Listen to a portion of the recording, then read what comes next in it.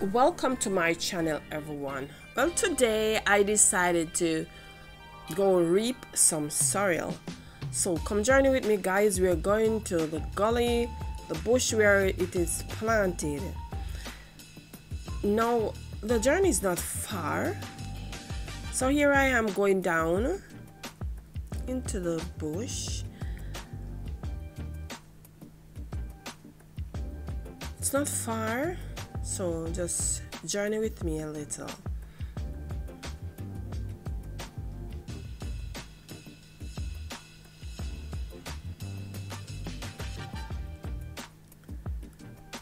All right, now, so here we are down in the sorrel bush. Now, the sorrel didn't really bear much this year, but you see, we must all be grateful and thankful for what God has provided for us. Now, the sorrel is so pretty and nice, so I'm gonna pick and put it in a bag. So here I am going out now. So it takes a little while to pick the sorrel, so I'm going home with it, and I reach and I'm gonna throw it out in this box here, and you'll see it. People, the sorrel pretty subtle. Let me tell you, say, if it was more than this, what would we have done?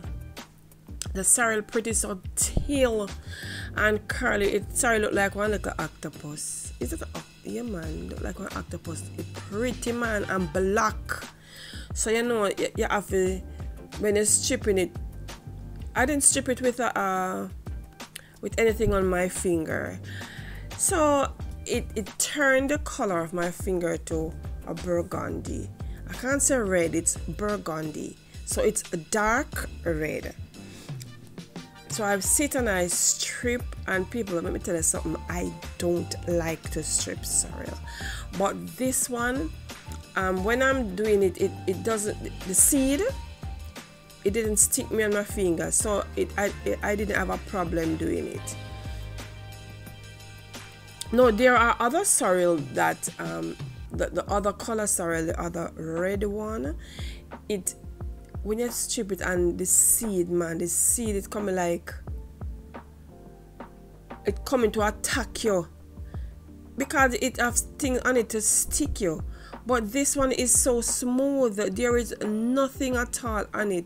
So I'm stripping away and singing. Let me tell you something, I'm singing to myself. And me alone and God sit down and stripping the sorrel.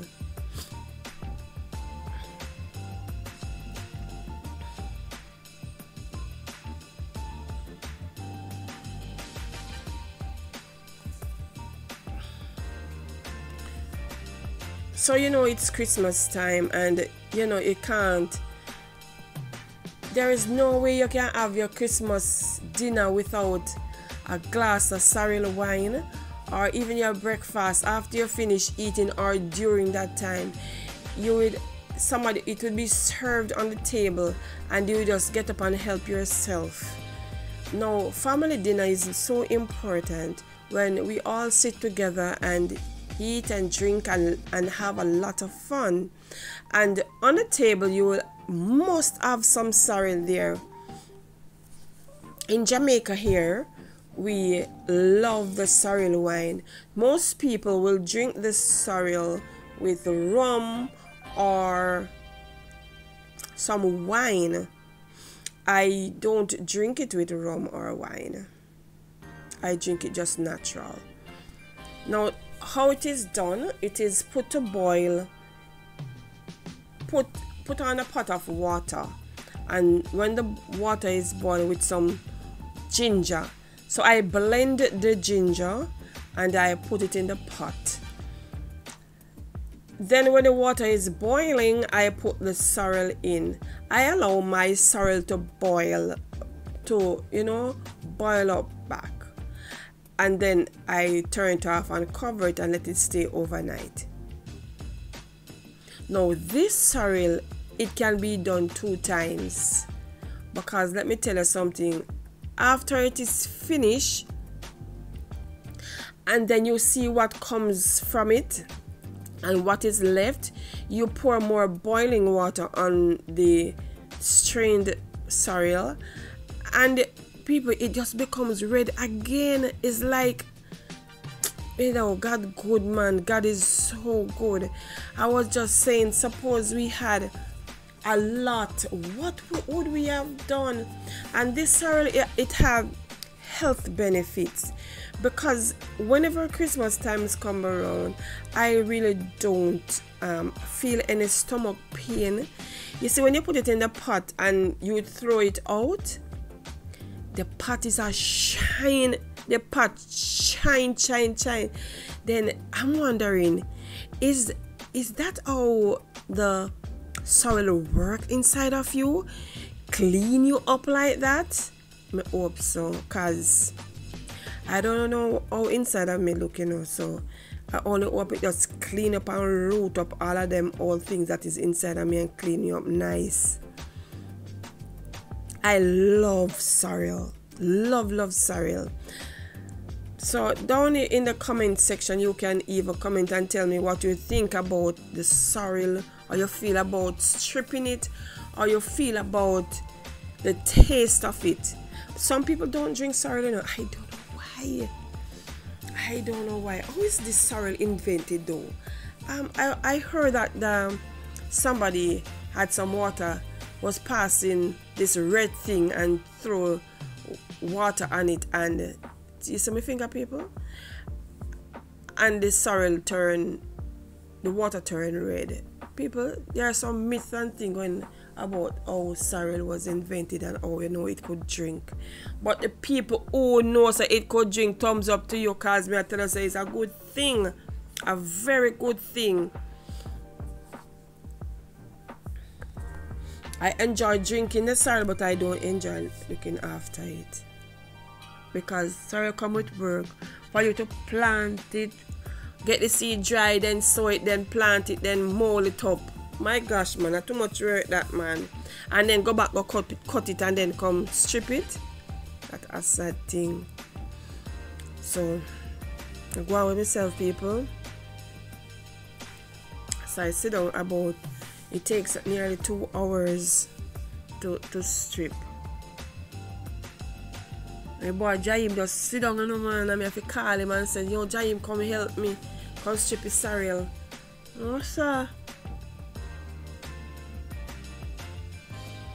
And then him can drink. He drinks a lot.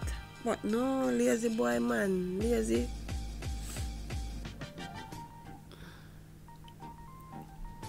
So I'm sitting there on the ground with it's comfortable.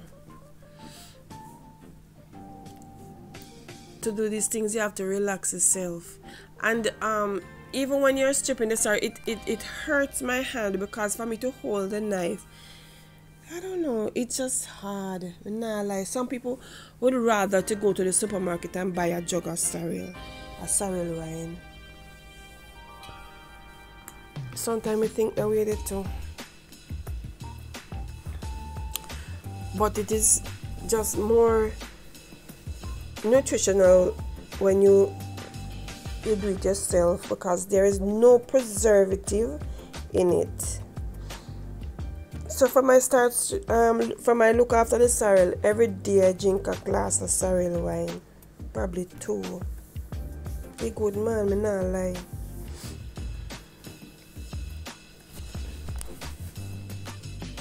All I really want for Christmas is a glass of sorrel wine. I share it with my neighbors so them can have some sorrel wine too.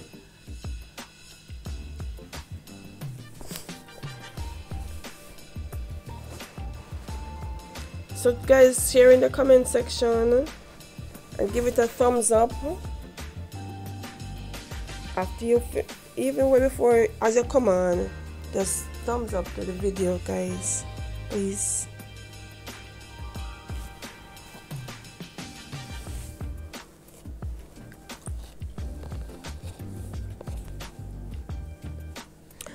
So I will be putting it on the stove and show you all of them things there. So here we are.